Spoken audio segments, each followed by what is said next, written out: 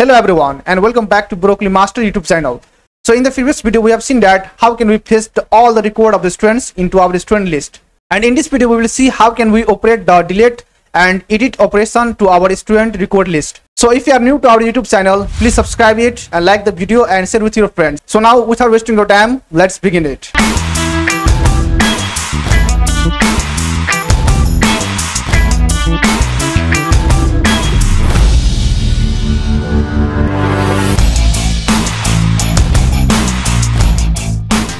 So on the previous video, I have missed one thing, that when the user click on their name, then the student profile name must available here. But we have not connect this student detail HTML page with our URL. So let's connect this, and after that we will see how can we create our delete and the CRUD operation. Okay, so let's do that.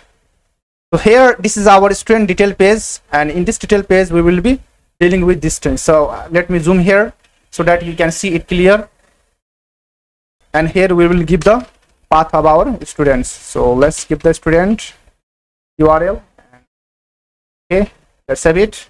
Also give the student image here, and here the name of the student should be displayed.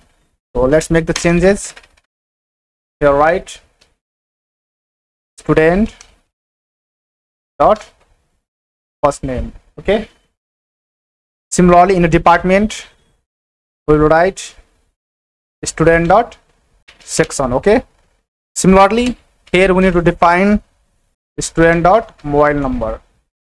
Okay, and here we will take the email of the student. Do it here. Right, student dot email. So actually we have defined the email or not. Let me check here the views file. So there is no any student email is available, so I will put the father email here. Okay, so let's copy it and put it here. Okay, so we also need to define parent dot father email. Okay, after that it will also paste the data for the gender. Right here is student dot gender. Similar to that we also need date of birth, so let's do it here. Right, student dot date of birth. Let's save it. So if you want to make the changes here, you should do it yourself. Okay, so I'm leaving for you that you can try it and modify this template as yourself. So now let's move on the edit and delete operation. So in the views function, first we need to define here. Okay, so for the edit operation we need to just copy this code and paste it here. Copy this all, and first let me paste it here. After that I will make you understand about that. So let's do it. And here we need to make some modification. Okay, so first we will paste the data of the student here. So right here student equal to get object 404, and it should take the student slog. Let me define it here, slog, and here write slog is equal to slog. And again we also need to integrate the parent sections to our student. Okay, so let's do it here. Parent equal to students dot parent, and like the condition if attribute student take the parent class is none. Okay, let's save it, and here we need to write like this. So let's give the comma here. Okay, here, and let's move it here so that it will be correct here. And here we also need to change to this, so we will need to define here. First I will select all the things. Okay, so let me select first, and here I will directly write parent dot. After that we don't require this, we are not going to create here, so let's remove this. And in the similar ways here let's select all this stuff. So let's select it and move this to here, and right here student dot father name. And after that here we need to save this all. So right here parent dot save. Okay, so here we don't require this, so let's remove this. And again we are not going to create it here, so again remove this, and here let's select all this and move to here, write student dot first name. So we require the section student image. After that we don't require this parent section, so let's remove this, and here we write student dot save. Okay, so let's remove this also.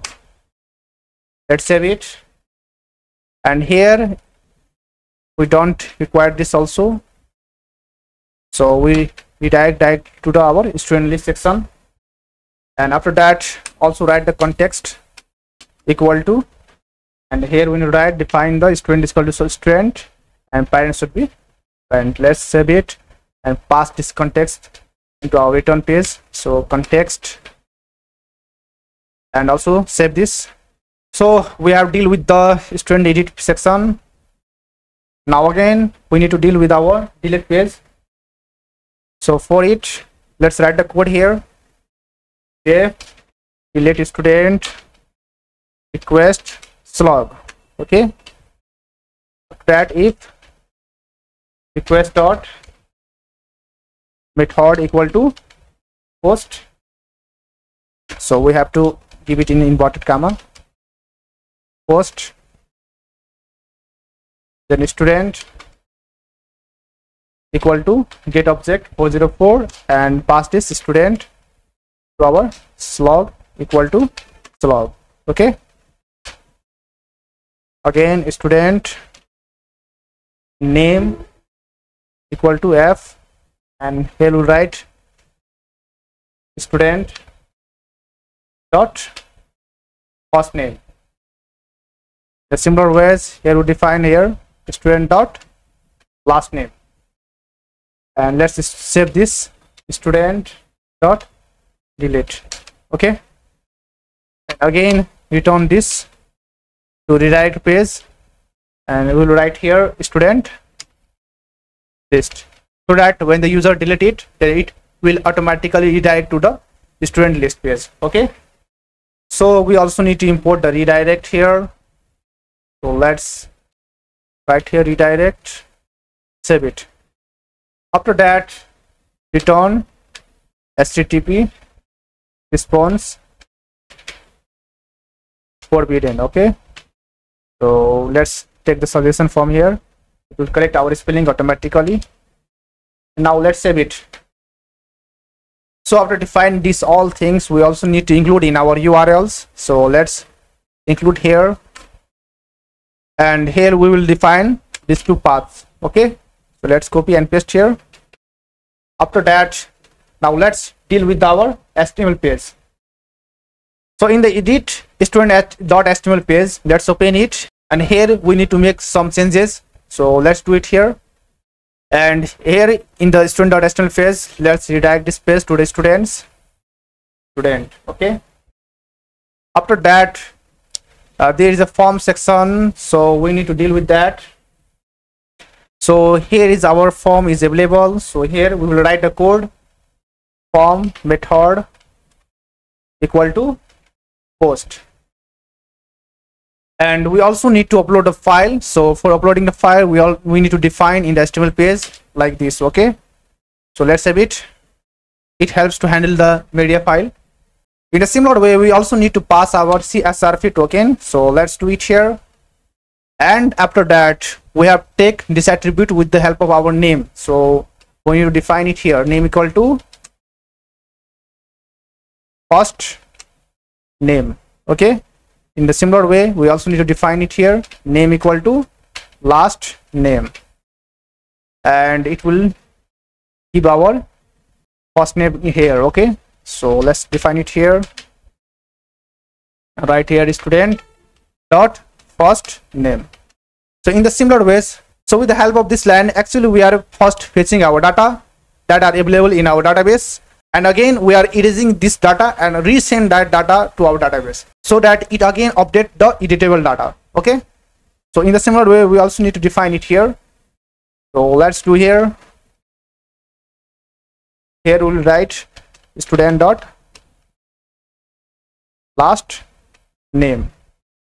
In a similar way, we also need to define the name equal to student ID. Okay, So let's put in the inverted comma student ID and define it here.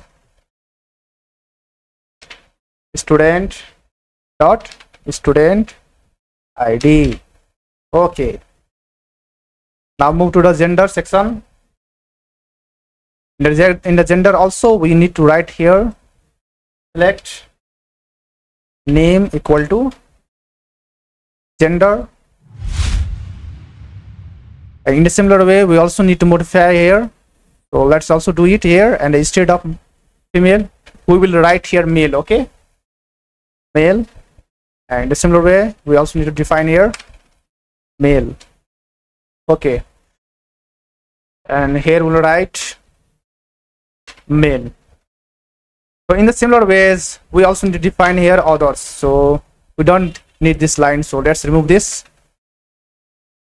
Okay, and here in the other sections let's again paste it, and instead of female we all again make the changes here. Okay, so let's do it, and here we'll write others. Okay, after that there is also a date of birth, so let's make the modification here also. Right here name equal to date of birth. Okay, and here we'll define student dot date of birth. Let's save it.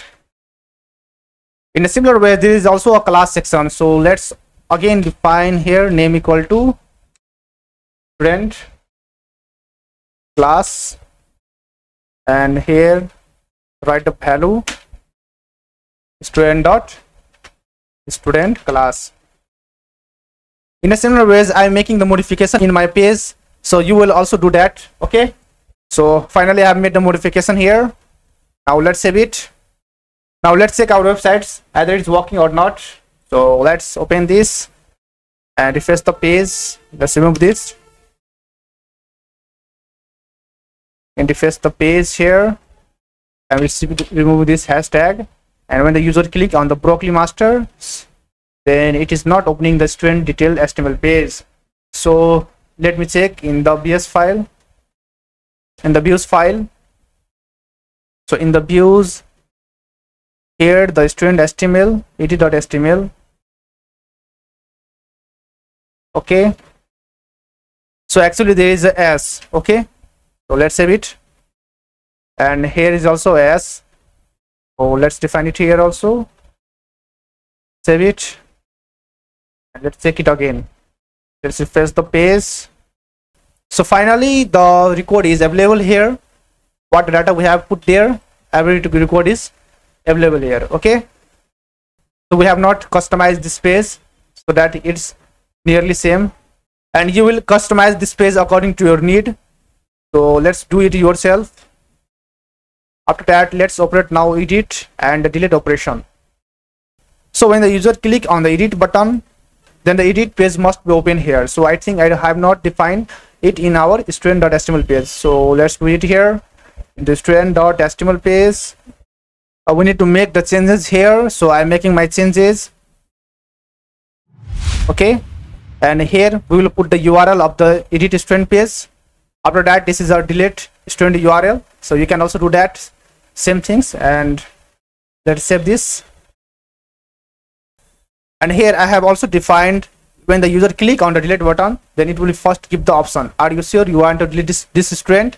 Then after that when the user click on that, then it will automatically delete this data.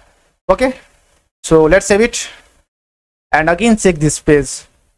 So I am refreshing my page, and here when we click on the edit, then it's again showing the error cannot access local variable context. Okay, so I think we have made the mistake here also. So let's make the changes in the views file. It doesn't take the context field. Okay, so for it let's remove this, no problem, and directly pass it here. Okay, right here student similar to parent, there must be also a parent. Let's save it Let's see either our form is working or not. So let's refresh the page. So it's again showing the error extend.base.html page. So I think some of the error is coming in our base.html file. So let's check it here in the edit page, and here the base.html file is available in our home folder. So we have not defined here. So let's write here home. Again save this and check it again. Okay, so finally you have seen that all the data that we have put in our database is successfully fetched here. Okay, in a similar way, if I want to make the modification, suppose that instead of writing broccoli master, I'm editing my form like this, coding master. Okay, so let's save this. So we are actually facing this error. Okay, so let me check where this error is came from. So in the views, I think tuple. Okay, so here should not be a comma. Okay, so let's remove this all things, and let me check it again and hope this will work fine. Left, save it and refresh our page, resend it. Okay, so here in the student list terminal does not exist. Okay, so it does not redirect to the student list. So let me check it again. So there should not be a request. Okay, let's remove this and save this again. Again refreshing our page. Here right redirect, again save it, refresh our page and resend it. So it is successfully now updated. So you can see it here. So in this way you can operate the edit operation. Now let me check either our delete operation is working or not. So when we click on the delete, it is showing RDSO we want to delete this student data. I'm clicking OK. Let me check whether our data is available on database. So here you can clearly see that there is no data available. So in this way you can operate the edit and delete operation in our form. And when we click on here, simply it will open the student data, and after that we will modify all the things that is needed there. Okay, so after dealing with the students, I'm not going to deal with the teachers, department and subjects. I want to give you an assignment for dealing with that. Okay, so create your own models and views functions to handle these all things. So do it yourselves, and I believe that more you practice, more you will learn about that. Okay, so this is your assignments. Please do it yourselves, and if you have done it, please comment below. So this is from my sides, and I hope that you are enjoying this project. So please keep watching and keep coding. Thanks for watching the video.